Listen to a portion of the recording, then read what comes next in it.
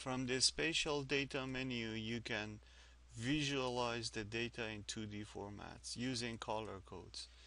And that's very easy. You just need to select the data field that you want to visualize and then hit the down button.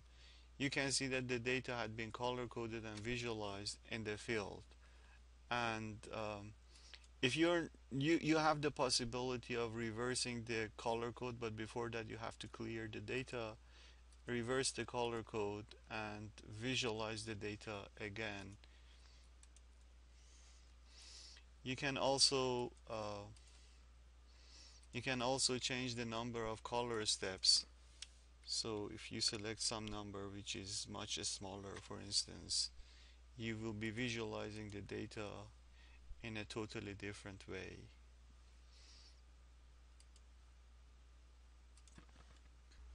OSM has interesting and easy to use features for 3D visualization of the data too. So if you want to visualize the data in 3D, you have to select the data, and a mesh that represents the data will be created automatically.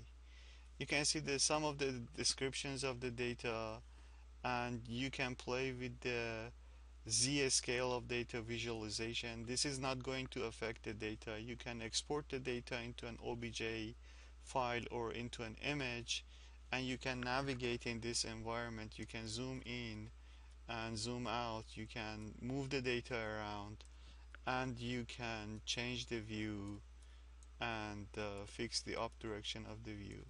What you can also do is to color code the data with the same coloring scheme that you have provided, and on the top of the data you can render two different types of geometry. You can either choose the grid that contains the data, and you can increase the texture to make it visually interesting, or instead of the grid you can put the contour of the top of the data.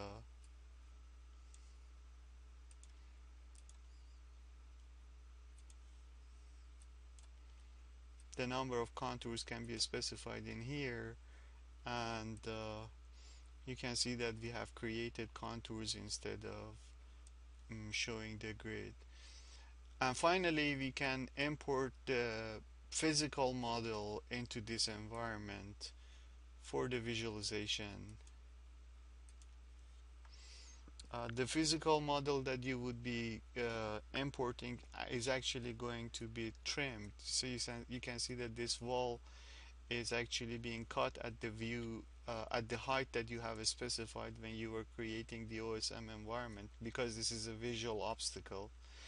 If you are not happy with the way that the data still looks like, because you want to focus on the data itself more than the physical environment, you can make the 3D environment more transparent, or you can just remove that.